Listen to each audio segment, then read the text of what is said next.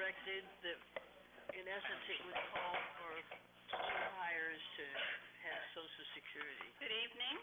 This is a meeting of the Scarborough Board of Education. It's April 2nd, 2015.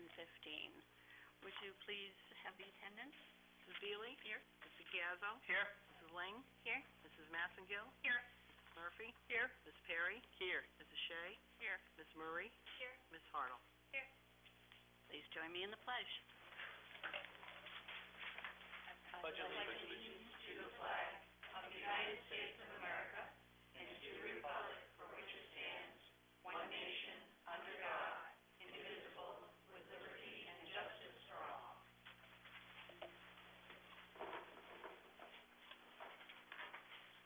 Do we have any adjustments to the agenda? No.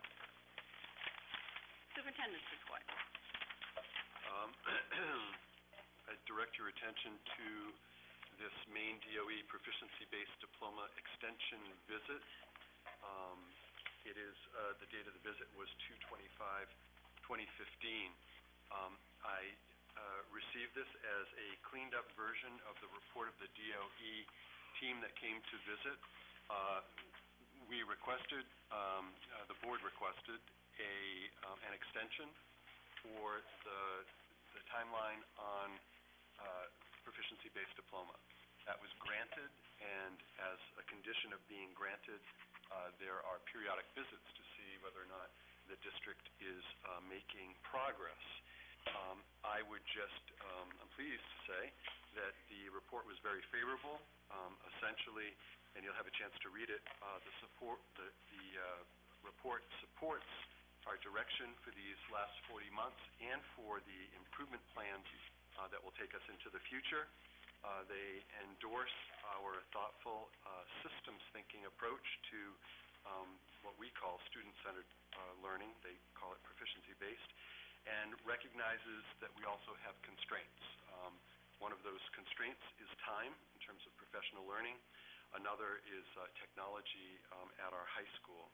And they wrapped up with no recommendations that we change our approach or our trajectory for the work that we have ongoing. So I wanted to share that with you with that little summary as an introduction, and I believe that's all I really wanted to cover in my superintendent's report. Do you have a date that our projected start would be? In terms of proficiency-based? Yep. 2017? 2017, the date for what we're projecting now that we would start proficiency-based graduation. 20. Okay. Thank you. What Seventh grade? graders, current seventh graders. Current seventh, okay.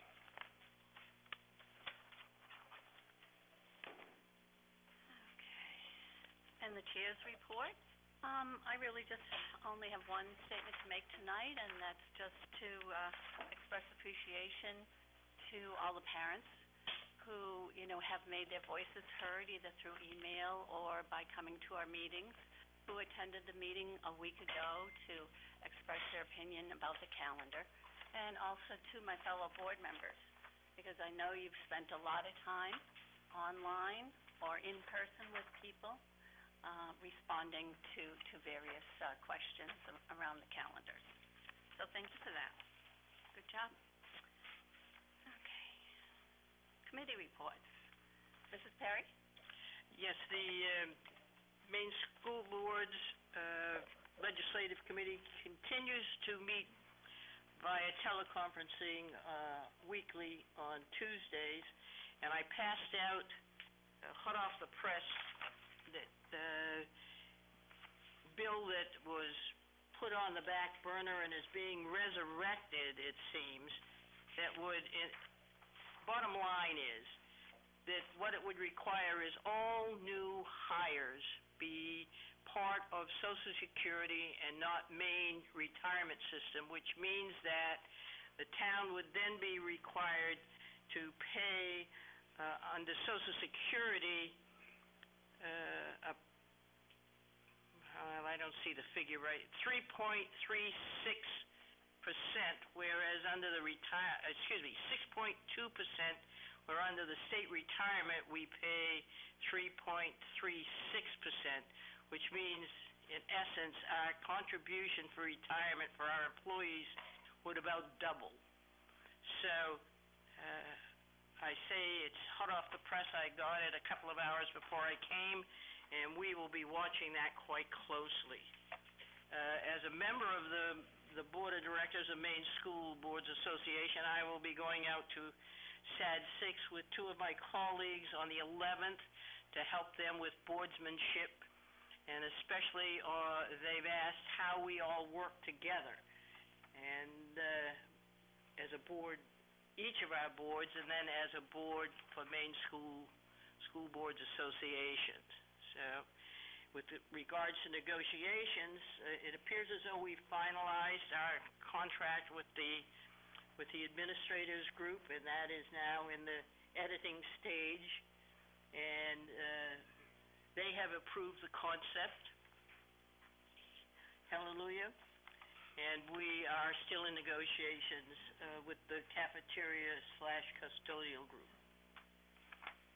Okay, thank you, Mrs. Lang. And the evaluation development, we call EDT team, met on March 22nd at 26th, and I wasn't be able to attend. I know they worked on the eye observation, continue, learning it. Ms. Seidel, do you mind giving it a more? Sure. We think the state is going to continue the pilot for all of next year, so we're hoping to get a direction on that. We have developed a document, a handbook and user guide. Most of it is done except for the part from the state that has not been cleared up yet, and that is the measure of student growth. So we're waiting to hear from the state. We have completed 3 trainings for all of our school leaders to participate in the eye observation, and it's called interrelated reliability in regards to protocol scoring and giving people feedback. So we think we're in really good shape, that team does, and we're hoping for the next part, which will be to roll out the eye observation program to the teachers. Thank you. Okay, Mrs. Malcolm? The Sebago Education Alliance met March 9th out in Wyndham, and at that meeting there was conversation about the alliances moving forward now that the Alliance School will no longer be functioning. So there were, I believe, 29 students, 18 staff, and there were 6 with one-on-one, and so each school district is now working on placements for those students. Scarborough had 3. 1 was transitioning out, so the other 2 are working with special services with Ms. Marchese out there. Also, there's still conversations about how program coordinations are still going to be continuing with the Sebago Education Alliance. So just because there's no more Alliance School doesn't mean that we're not still working with the group of schools that we've been working with. So we are going to be working with curriculum pieces, potential of tech camp, and other services at local sites.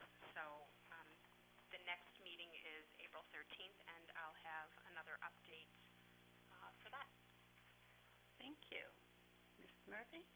So the policy committee has been meeting. We regularly meet every other Wednesday. In the last few weeks, we have actually bumped that up, and we met every week for the last several weeks.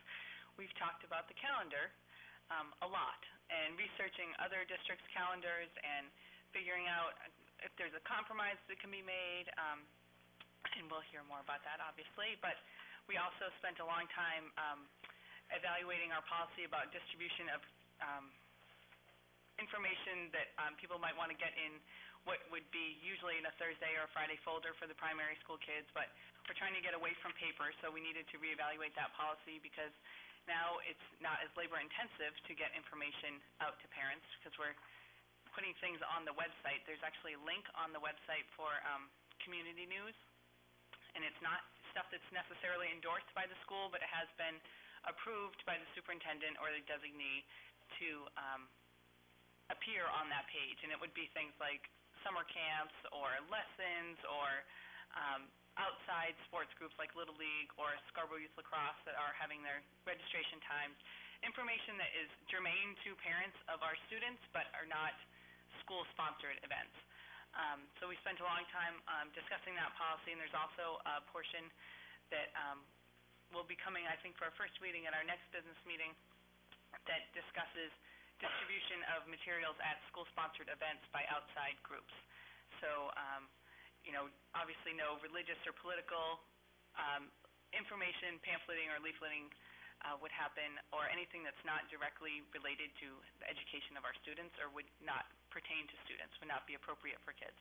And so that's a change, that's an addition to the policy, and that will come up for our first reading at the next business meeting. We'll have probably a whole bunch to review at the next meeting. Okay, thank you. Mrs. Shea? For communications, we meet directly after the policy meetings every other Wednesday, so our next meeting is next Wednesday starting at 10, and then policy will be at 10, communications will be right after at 11. We will be focusing, starting next week, we'll be focusing heavily on the budget, obviously, and trying to get as many questions answered that we hear from the public and getting correct information out there, so you guys are armed with the correct information going forward. We will also post, any information that we get that we don't put on the website, we'll put on Facebook. Make sure you're liking that page because that's the most up-to-date that we can push out to you quickly.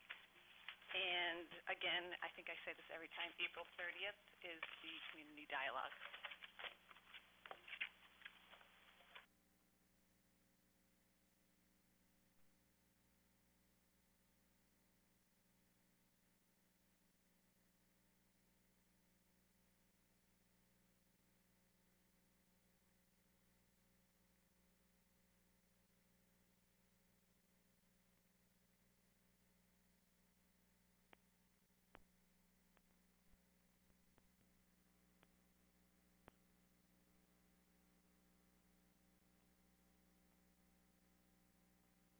Process, and we'll work with the town and board communication teams to ensure we get the message out early and often to provide folks with enough lead time to plan on attending and start creating some questions. The combined board and council workshop was held last night to review the independent auditor's report for the school and the town. It's wonderful reading if you all decide. It's about 4 inches thick. The good news, which was all basically good news. There were no real negative reports. From the school department side, I'll just read you the comments from the auditor. 2 best practices recommendations, which are considered very, very minor. They're just recommendations. They're not penalties or discrepancies or anything like that.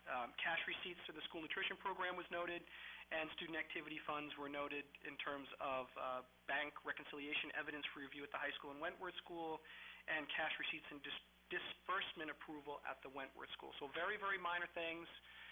It's a really good opportunity for the community to look at a third-party auditor's approach to both the town and the school's budget to ensure